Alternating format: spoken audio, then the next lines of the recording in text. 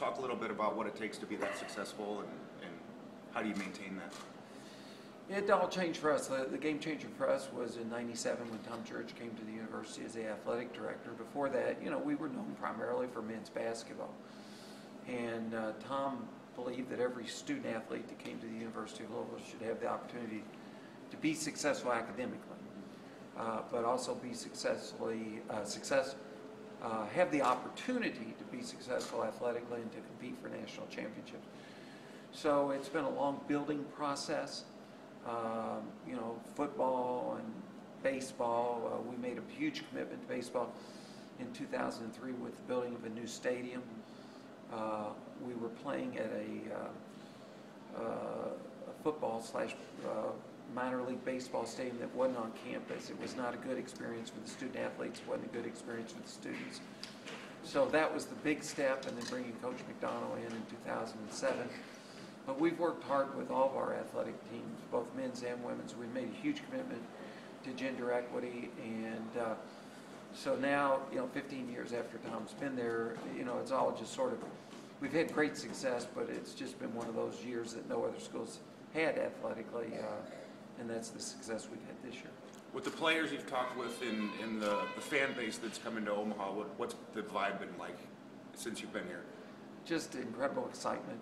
This is a great event, and it's one of those super events where you can have a great time. You're going to be here a couple of days because of the double elimination, and it's just sort of an electric atmosphere. I mean, around the ballpark, and I think they've done a good job here trying to maintain that. I mean, you see as much going on outside the ballpark as you see going on in the ballpark, and I think by relocating the stadium, Omaha's done a tremendous job in maintaining that environment and that energy and that excitement. Baseball's not a revenue sport at Louisville. Do you think it can become one? It'll never be a major revenue sport, no. In fact, we didn't have anyone going to baseball. When I started as president, we were playing at Cardinal Stadium. I went to a couple of baseball games, and you're in a stadium that was converted for baseball and football, and so you had like 30,000 seats, and you might have 800 or 900 people. And it just wasn't a good environment, a good atmosphere.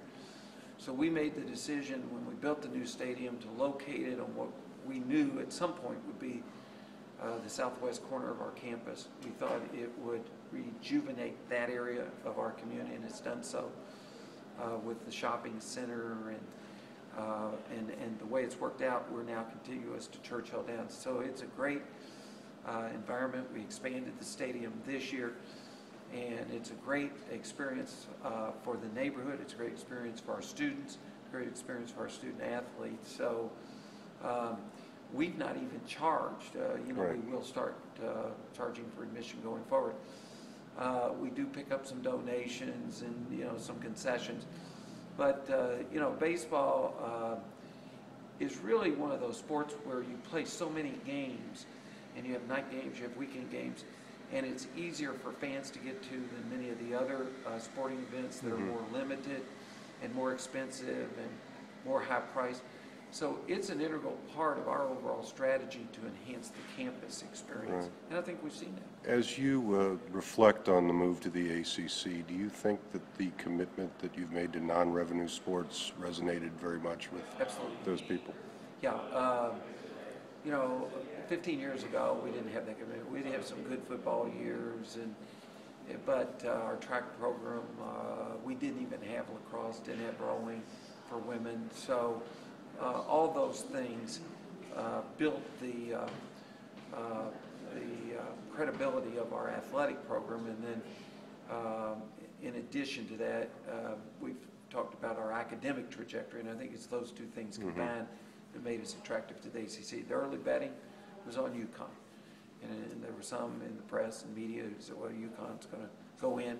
There were a lot of things we couldn't control, and TV market being one of those, and so the theory that UConn brought a bigger TV market was a big plus for them. But I think when the presidents of the ACC looked at the total package, academic and athletic, that the best fit was the University of Louisville. When the soccer stadium was announced, Tom Jurich alluded to the possibility of adding a men's sport or perhaps multiple sports. Can you update us on where that might stand and how soon that could happen? Yeah, well, we're still reviewing it. You know, there's another year before we go in, but there are, we started a women's lacrosse program. That's not a big program in the high schools in Louisville. Most high schools don't have that, some of the parochial schools and so forth do.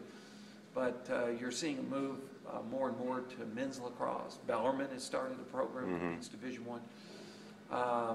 You know, again, rowing is not a big program in the Louisville area. So as we move east, there are some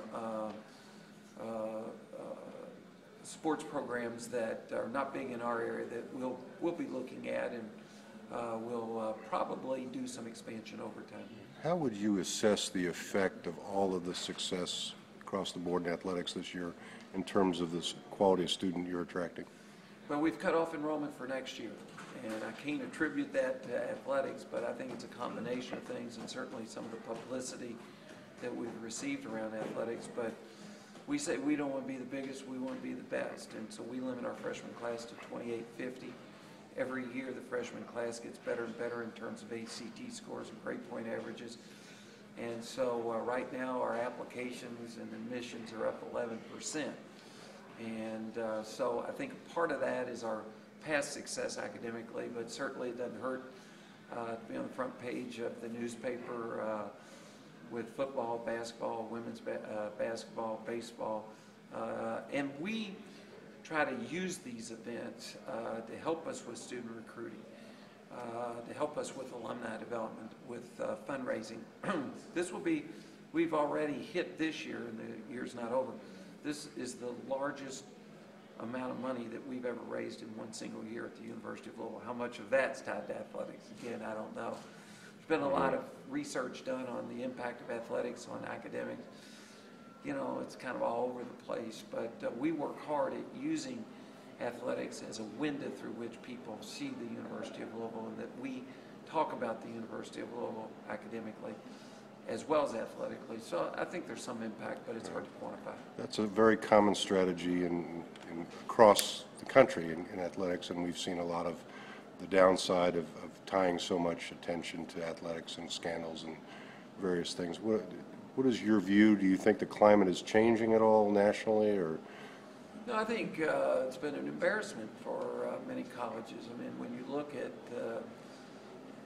what's happened to some great academic schools, and you look at Penn State and Ohio State, and you look at what's going on, I think it's hurt. I think it's hurt higher education. It's put more pressure on higher education at a time when funding is tough, and I think it's given a lot of policymakers an excuse not to fund higher education, to be honest with you. We have fact criteria by which we evaluate our athletic program. The athletic director reports directly to me. He is a vice president. He's part of our cabinet. But number one is the integrity of the program, play by the rules. We've had no major violations in over 15 years. Number two is the academic success of the student athletes. 3 of our teams, as you know, were highlighted for being in the top 10 on the academic performance rate in the country. We had 6 teams with perfect scores on the academic performance rate. Our kids are graduating, and we're providing them the academic support they need. Our third criteria is financial integrity. Our fourth criteria is commitment to gender equity, and our fifth criteria is success on the field. And that's what Tom's held accountable for, and so we're very proud of our athletic program. Bear Bryant used to say that it's hard to rally around a math class, and I think the idea that college athletics is maybe out of whack proportionally in many campuses is a concern. Is it a concern for you with even as much success as you have, that's how people see the university and not as an academic institution? Yeah, and when I go and visit with alumni or donors, I don't talk about athletics. I talk about academics. We're an academic institution first and foremost.